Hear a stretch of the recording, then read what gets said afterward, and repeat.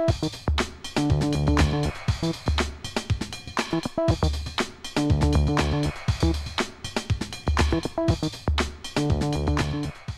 environment all around us, it impacts on our lives, the air we breathe, the water we drink, our rivers, habitats, pollution of the atmosphere, ever increasing noise levels, etc.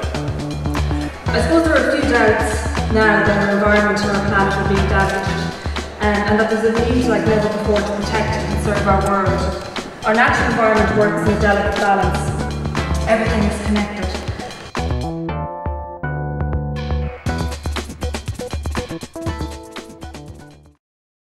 Next today we're going to give out the award for Junior BioDiversity.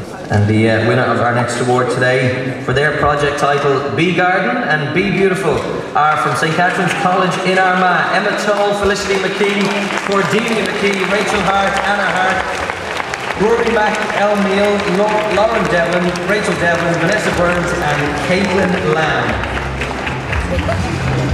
Cordelia, you have a few notes. Let me bring this down here so everyone can hear you. Off you go. Our project has been great fun, especially making our lip gloss, Be Garden and Be Boxes.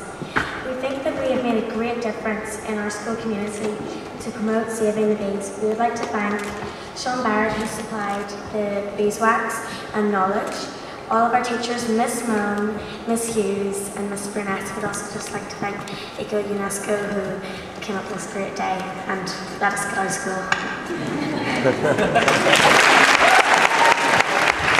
Well said. Short and sweet.